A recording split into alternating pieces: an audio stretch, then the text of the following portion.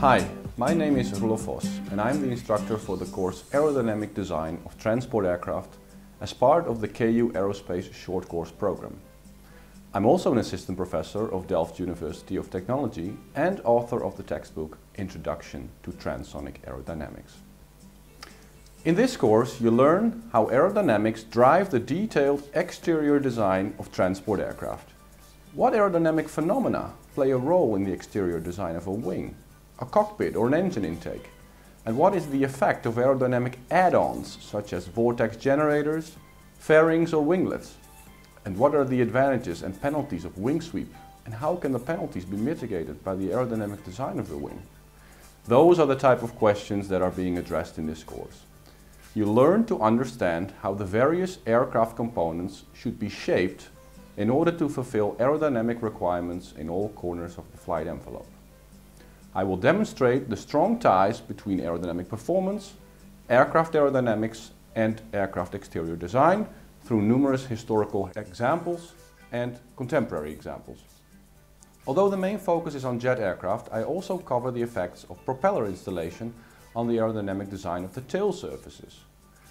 The development of advanced aerodynamic analysis tools gives us the opportunity to predict the aerodynamic performance of the aircraft or its subcomponents.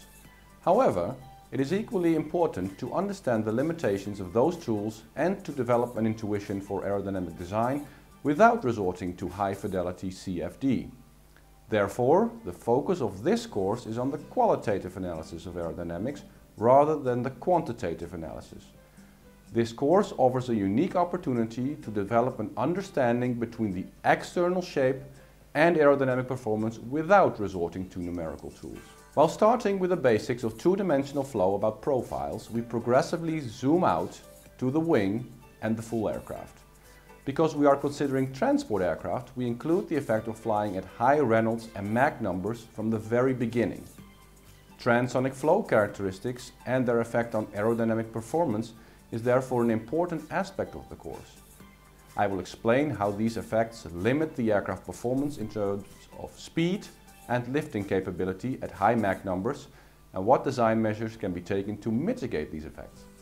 But did you know that transonic effects can also limit the lifting capability at low Mach numbers, for example at landing speeds? Flow over wing leading edges or slats can accelerate to supersonic speeds, effectively limiting the lifting capacity of the wing. I will present good practices for the design of high-lift devices such as flaps and slats. The aerodynamic design of the aircraft determines the aerodynamic performance of the aircraft at low and high speeds. At high speeds, I will show how the aerodynamic performance changes when the Mach number gets close to 1.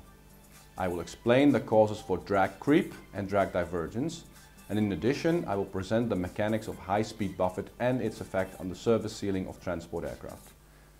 We will also investigate how the stability and control properties change when an aircraft accelerates towards the dive Mach number.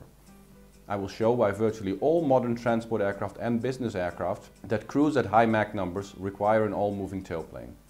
Finally, I will demonstrate how wing design parameters influence the aerodynamic and flight performance at these high Mach numbers. In addition to the state-of-the-art in aerodynamic design, I also discussed the impact of new technologies on the aerodynamic performance of the aircraft. This includes the aeroelastic effects of flexible composite wings on the aerodynamic efficiency of the wing and the control effectiveness of ailerons. Additionally, we will investigate the challenging contradictions that exist in designing a swept wing with extensive laminar flow. Finally, we look at the integration challenges that arise from the introduction of progressively larger turbofan engines. After you have followed this course, you will have a better understanding of why modern transport aircraft look the way they do and what physical limitations affect their flight performance at low and high speeds. I welcome everybody that has an interest in deepening their knowledge on aircraft aerodynamics to follow this course and become an expert in the aerodynamic design of transport aircraft.